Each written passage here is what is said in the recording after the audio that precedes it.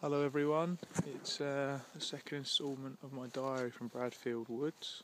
It's Monday, not sure what the date is, early January in the woods. The sun's just coming up behind me, I don't know if you can see it. It's not too cold, so it's pretty good. And we're having a little walk around the woodland. I think it's been so mild over Christmas that everything is starting to do its thing. So you've got all the hazel along the edge of the ride. I don't know whether you can see that. And all up there you can see the yellow catkins all hanging down. So it's really, the ones that are in the sun, it's really starting to sort of happen. And when you sort of move around in the leaflet, you can see all shoots coming through, so the lords and ladies and stuff like that, that's all coming through, and even honeysuckle in the sun. Oh, and there's a little hare just running down the ride. I don't know whether you can see that.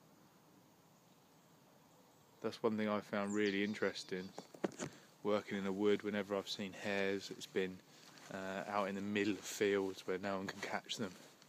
But obviously I think they obviously spend quite a bit of their time in woodlands, and this is a thick, dense woodland, so yeah, it's quite interesting to see.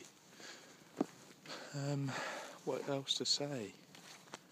Recent sightings in the wood, not too much. Before Christmas I've seen some bullfinches, seen quite a few what's that there? I've seen quite a few woodcock this year. I've never seen one before, just startling them over here at Bradfield, and also Old Broom just at Risby. So that's been really cool. So yeah, I will check in with some more interesting stuff to tell you. But the wood's already pretty interesting, so yeah. Alright, cheers, bye.